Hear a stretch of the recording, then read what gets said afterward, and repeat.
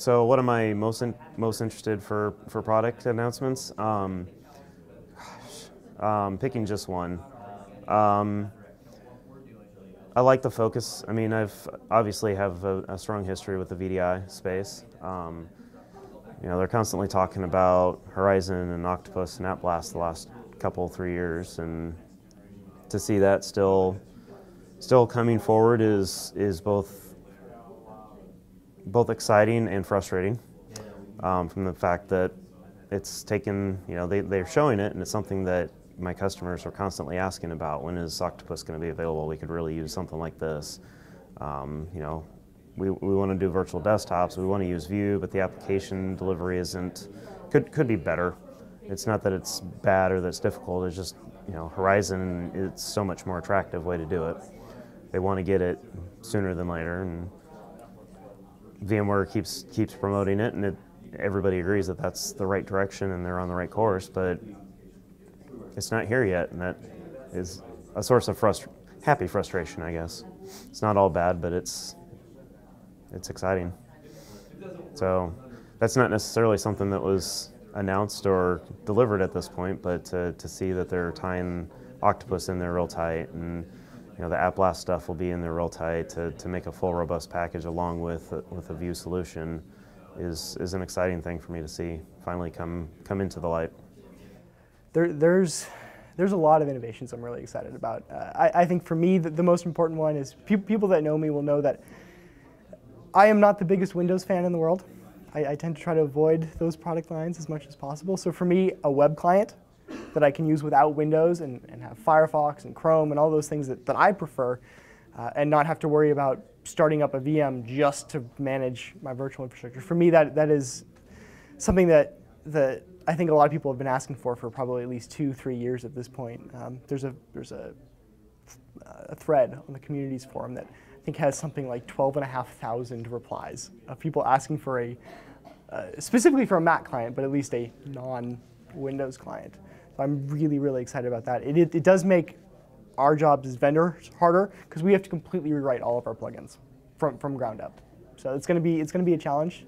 We'll certainly be there eventually.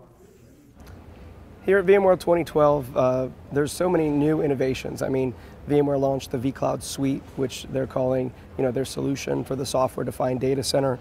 As part of that is vSphere 5.1, SRM 5.1, vCloud Director 5.1, and you know, that's just one of the innovations. And then you've got all these third parties, the complete, you know, ecosystem here, launching all their innovations. So, I mean, the innovation that I saw that was most surprising to me, you know, something where a light bulb went off in my head. I'm like, why didn't I think of that? Or, you know, I thought VMware would have thought of that, was Cloud Physics. So Cloud Physics, they install a virtual appliance inside your virtual infrastructure. I mean, you do it yourself in a few clicks, and then they start gathering information about your particular, you know, virtual infrastructure, what's going on with it, host information, virtual machine information, sizing, and they gather all of that from customers, you know, around the world, thousands of customers, put it in a gigantic big data database, and then you access that through a web browser to learn about what other people are doing.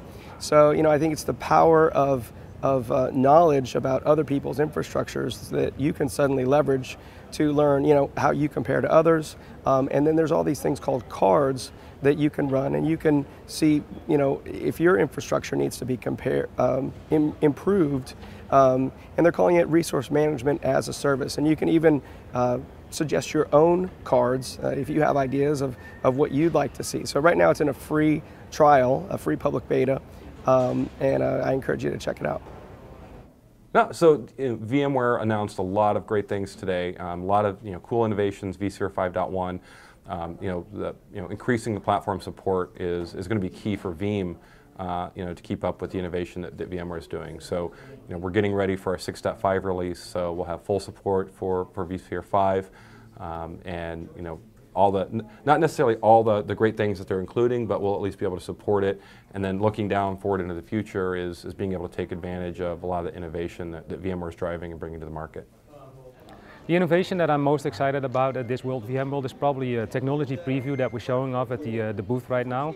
It's called vSAN, and it's basically a virtualized storage system, and it allows us to use all the local disks in a system and offer that as a shared data store.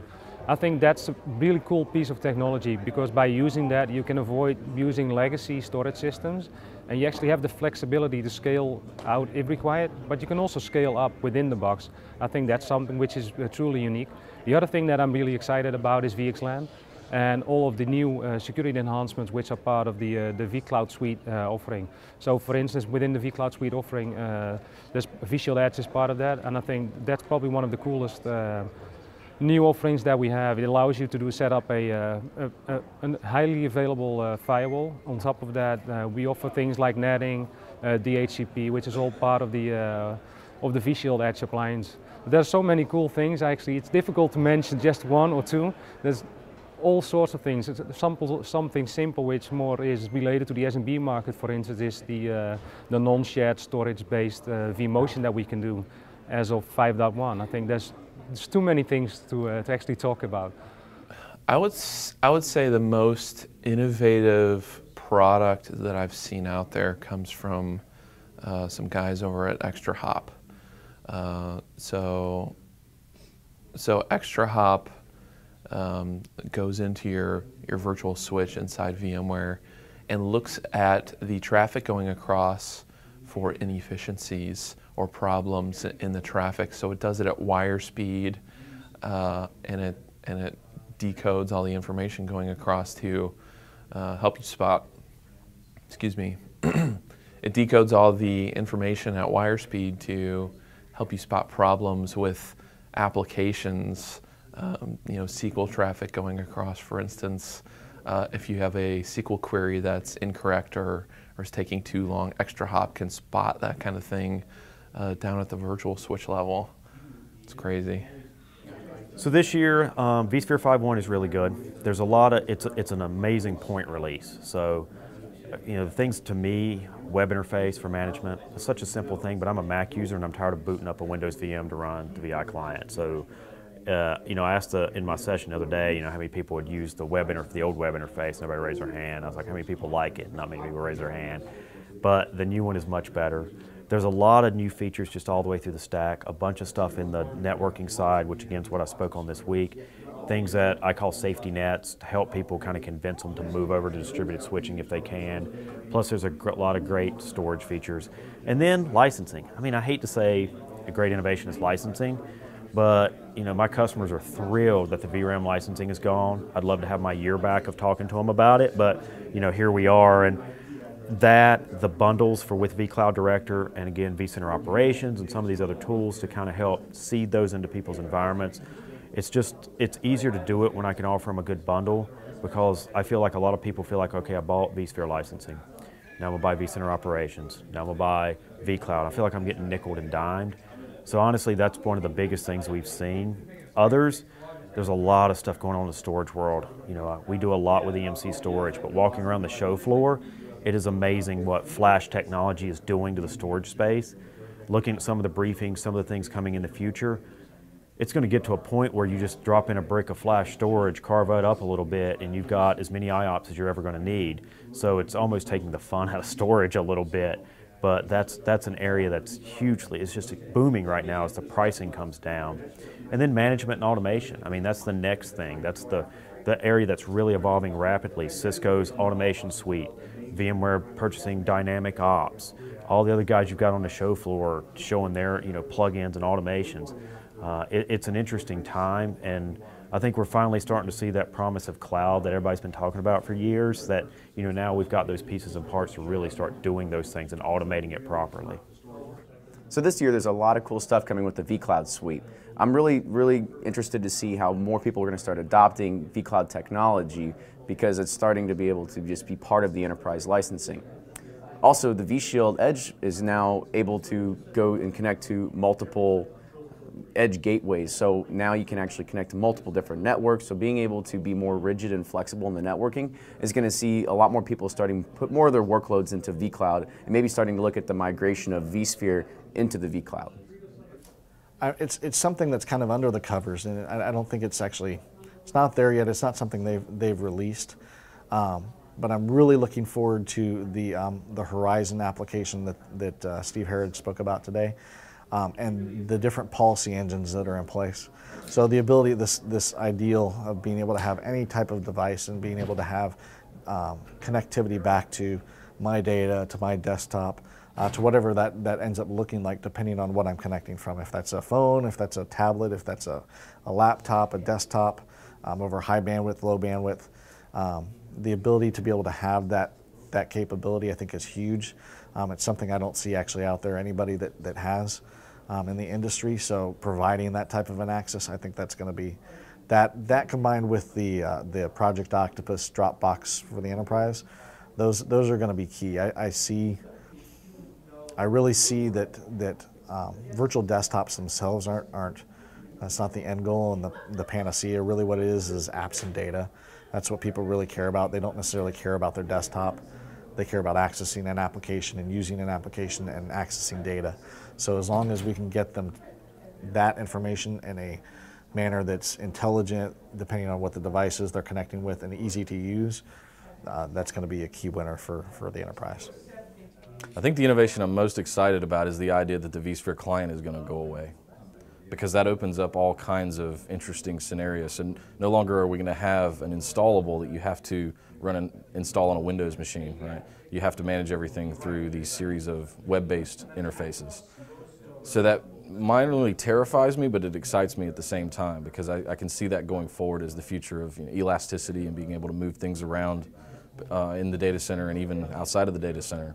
We talk about hybrid clouds and moving between public and private clouds, and I think when you have a static installation such as like the vSphere client, that's not mobile. You can't move that around. So the idea that that's being taken away excites me in the fact that we're actually making some progress towards the cloud becoming real and extending outside of private data centers. At this year's VMworld, I was really happy to see the change in the license model based on user feedback, specifically around the VRAM tax. It was very unpopular, and I really appreciate the listening effort that was put forth by VMware to the user base, and that really makes it a consistent product with a lot of other solutions in the space, and easy to use for the customers, easy to grow, easy to scale the solution, which really matches their technology. What innovation am I most excited about at VMworld this year? That would probably be the release of vSphere replication with vSphere 5.1. So that was my favorite part of the SRM5 course, was talking about that new feature. Well, they released it free of charge if you had a certain version of vSphere 5.1, which will be released soon. So instead of having to buy SRM if you don't need it to replicate virtual machines, you now have it free of charge if you upgrade. I love it because it's a good way to create some sort of minimal disaster recovery for certain use cases.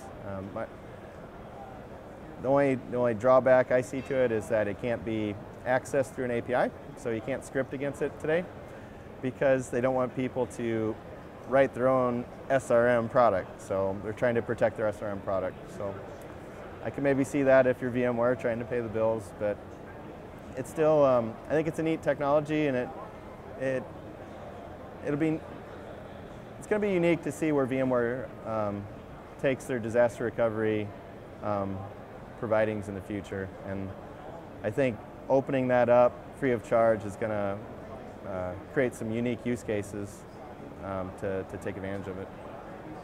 So I think one of the things that I'm really excited about that we're doing in Global Support Services is we have customer support days. And it's a lot like what TrainSignal does. With you guys do a lot of that education, and you do online education and all that stuff. We try to bring education to the customers as well. So a neat way that we're doing that is we have global customer support days, and literally it's around the world. I'm responsible for overseeing the strategy of the Americas, and we do about 4 events a quarter where we fly our technical support engineers out to various regions in the United States and in Canada, and hopefully Latin America. And we have customers sit down and learn from them, and they'll present to them on what the customers want to hear about. We do performance best practices, we do storage, networking, top 10 SRs we see. We basically bring our best and brightest engineers who are our experts, who deal with this day in and day out, bring them right in front of the customer, fly them into the customers, and we get 50, 100 people come to these events, and then they sit down, talk to the engineers, learn from them, and ideally, in my own mind, it's a great way to hopefully be proactive and help the customers understand things that can hopefully save them time and energy later where they don't maybe architect things in a different way. So hopefully they can have a lot of value comes out of that, where they can learn and then, you know, hopefully not run into the issues that our tech support engineers find. So innovations at this year's VMworld that I'm excited about. Let's see. You know, we've seen they've already unveiled some more evolutionary introductions to the vSphere product suite and the vCloud, and then introduced this new vCloud suite, which combines a lot of things. I think the space in the application kind of refresh your application development space. You know, in the keynote they talked about refreshing your infrastructure and refreshing your applications, refreshing your access layer. Right in that middle space is really, really interesting. I wish I was a developer, because I'm sure I would be like really excited about stuff like Cloud Foundry and vFabric and, you know, Gemfire and SQLfire and all the stuff that they're doing right in there, because that's really enabling the next generation of applications that are going to be made to be deployed on these hybrid clouds that VMware's talking about building. So I really like what they're continuing to innovate in there. I'm not deep enough in there. I'd love to do that. I'm going to be doing some Cloud Foundry sessions this week at this conference, actually. But I think that's really where we see a lot of exciting stuff happening. You know, if I had to pick one thing that I'm really excited about at VMworld, after getting to meet Brent Spiner, you know, data from Star Trek: The Next Generation, it would be some of the things I've seen around IT simplicity. And that includes things like a new company called Simplivity, who just rolled out, they announced at VMworld, basically a single box that includes storage, the vSphere software, the compute side, RAM, deduplication, and all kinds of things that are necessary to run a data center. So from a simplification perspective, honestly, the Simplivity name kind of speaks to that. You can get rid of a lot of hardware and replace it with just a little bit. Now, they're just launched here at VMworld, so that really the proof will be in the details once they start getting real customers out there. But those kind of efforts are really exciting to me because they really take the guesswork out of IT as a whole.